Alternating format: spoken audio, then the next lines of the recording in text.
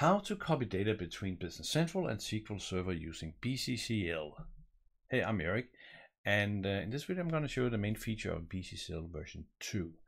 The ability to copy data between Business Central and SQL Server. And this is whatever variant of SQL Server we're talking about. This is whatever variant of Business Central, Cloud, On-Prem, or Docker, whatever. The ability to copy data between the two in a fast and predictable way. So let me show you how. So BCCL, as the last two letters CL, means that BCCL is a command line tool. So you can either just type commands in a command line, as I'll do here, or BCCL can be even better embedded into scripts or called from other systems. But I'm just going to use the command line here in a sort of interactive way. Anyway, you can see I have a SQL Server running, and on this one I have a customer table with some sparse data in it, 3 records. I want these 3 customers imported into my Business Central. So let me find my command line, and just like in TV kitchen programs, you do a bit of preparation before that.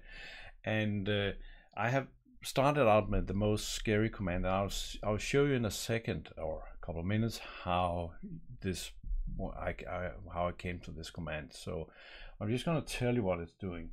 So this one is calling BCCL and telling what is the URL to my Business Central. In this case, I'm just talking with a Docker instance, but this could have been a cloud production, cloud sandbox, a on-prem, any variation of Business Central.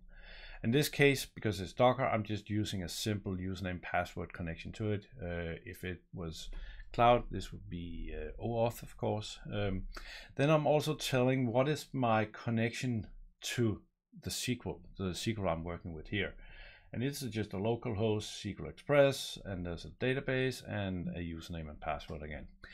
And I then use the -- remember command. And the -- remember is to tell BCCL that, okay, no reason to put these parameters on the next call. I will remember them for you as long as we are working here. And then you can use a -- forget to remove them when you're done.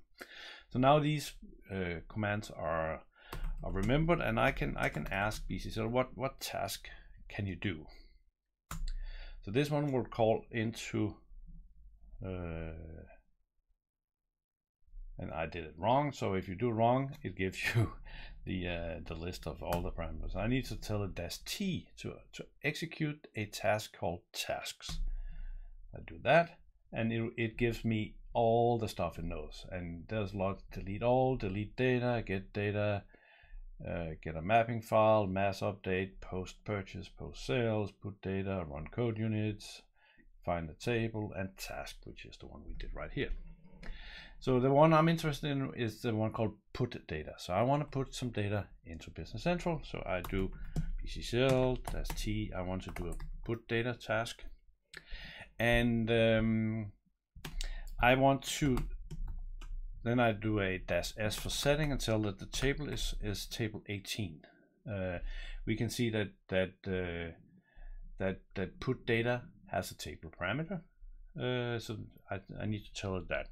Then I need to tell that the format I'm coming from is SQL, because BCCL knows many formats. You can get data from XML, from JSON, from CSV, from TSV, from Excel, and now also SQL. So I need to tell what is the format.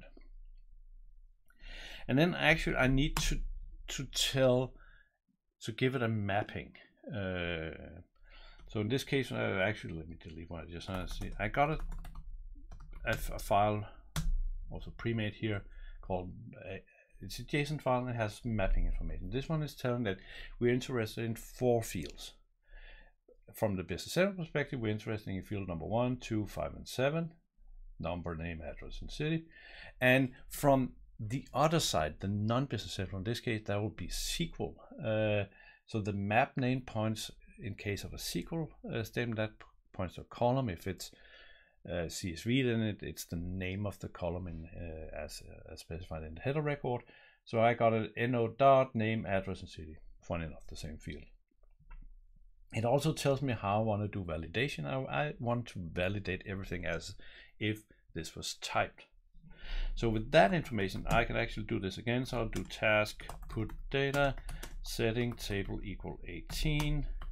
Mapping is my customer mapping, and I'm going to put that the format is SQL. The order of parameters are actually doesn't really matter here. So I know I typed them in a different order last time.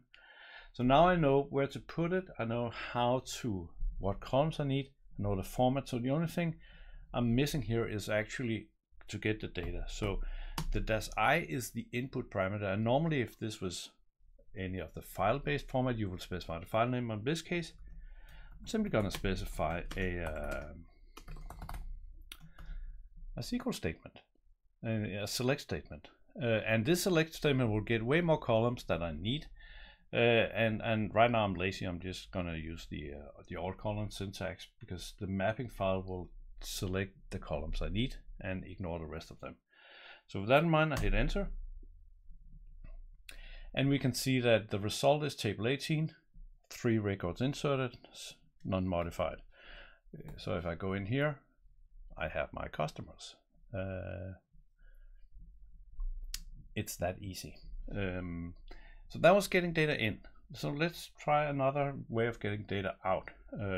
And for that, I want to stay inside Business Central, and then I will look at the BCCL request builder, because I know that all this can be a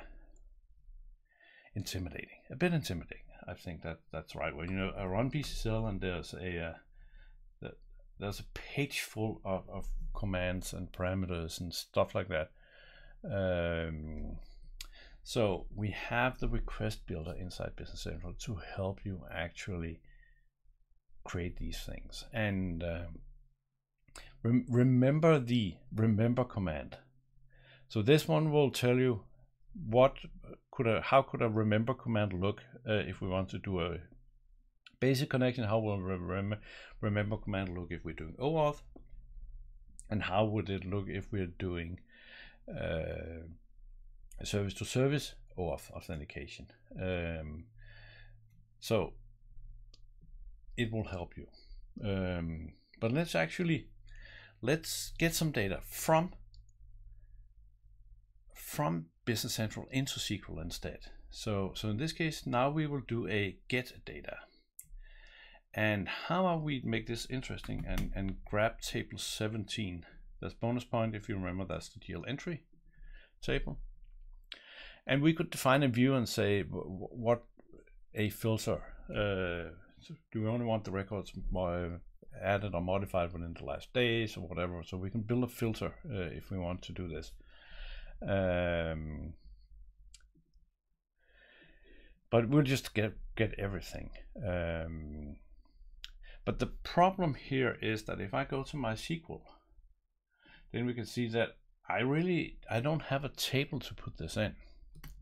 So let's go in here and then create a mapping file, because we need a mapping file. And in this case, how about we just get every single field?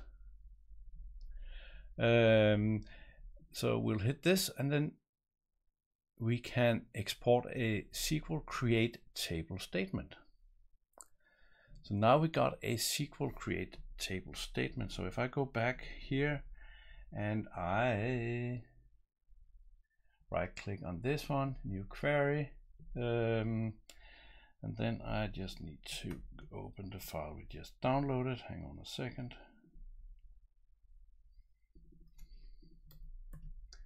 That looks like this. So BCCL was kind enough to actually build a SQL statement that created the Business Central table, and it built the primary key and everything. So this is just ready to go. We will run this.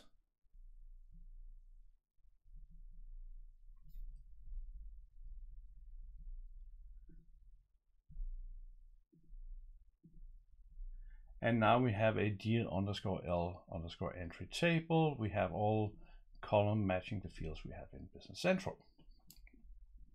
Okay. But in order for that to work, we also need to get, we just do export selected fields. That will, then it will create a mapping file. So in the case of the customer, I opened the same thing on customer, but I only selected those 4 fields I wanted. I can put in the name of how I want the column to look in on the non-BC side of things, and then I'll get the file out of here. So I think with all this in done, we can go and say BCCL task go get data setting table equals 17. Mapping is, I think this file was the file we so we got where we want. We need to tell that format is SQL, and then we need to the output parameter. And the output parameter is normally a file name, but in this case, since we're now with SQL, output is the table name. So G_L_entry, that's our table name. So we get data from table 17 using this mapping, using SQL into this table.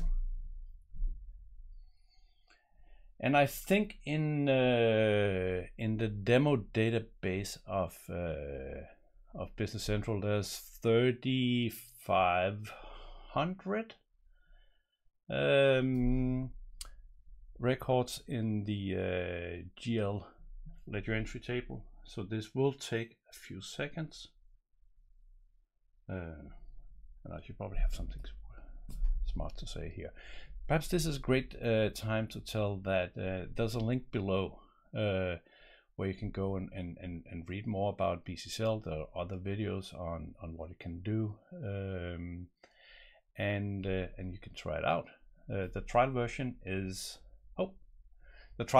limited in how much data you can do. We can see that we've got 3,525 records inserted. So that took not that long. So if I go here and I create a new, I think I can actually just go select top. How about that?